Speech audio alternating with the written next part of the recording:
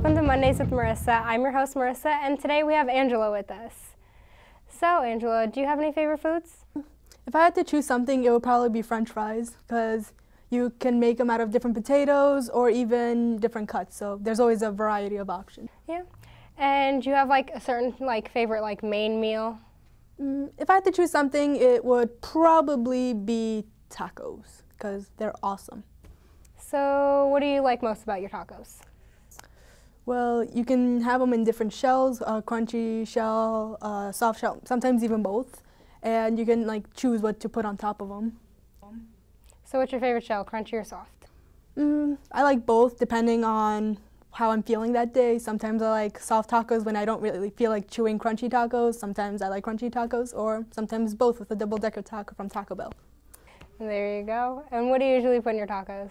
Definitely the meat, obviously. I also put cheese, lettuce, and sometimes sour cream, depending on my mood, but no tomatoes. Understandable. And do you have any favorite desserts for after you eat? Sometimes I like to eat ice cream a lot, because different flavors, different toppings sometimes. And usually what's your favorite flavor? Usually vanilla, though whenever the option's available, I get birthday cake ice cream because that's also really good.